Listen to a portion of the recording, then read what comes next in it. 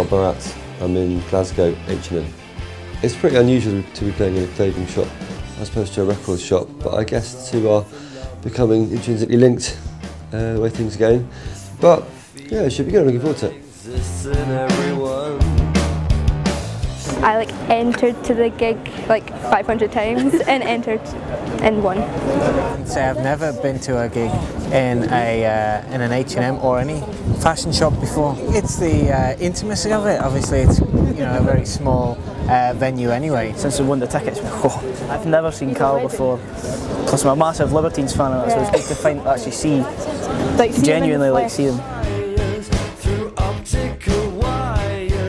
I guess the way it's always worked, but the way it's worked in the last sort of decade or two is that fashion has followed music, really. I mean, it really has, because I remember when we had all our dirty old clothes from Oxfam back in 1999, and then and we got a record deal, and people started to sort of take note of that, like the dirty leather jackets and ripped up jeans, and then a designer came down from Dior and just literally took photos of everything, copied it, disappeared, and then we felt a little bit robbed, but then he came back and gave us our outfit 5 times, five pairs of trousers, 5 jackets, and all pristine, and so it was all right.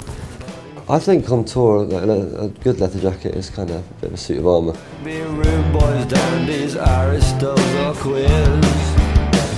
I don't get butterflies before a gig. I get harpies and pterodactyls beating their way around my body, and that's never left me. Once I'm there, then they'll take off, and then yeah, I have to hit the ground running.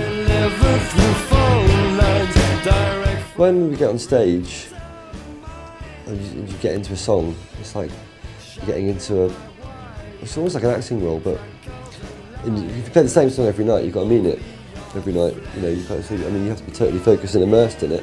So that's what you think of first, and then when you look up and see what the crowd are doing, they're either with it or against it, and usually they're with it. But then if they're against it, then sometimes it makes you play a bit harder, and you've got to commit to it, haven't you?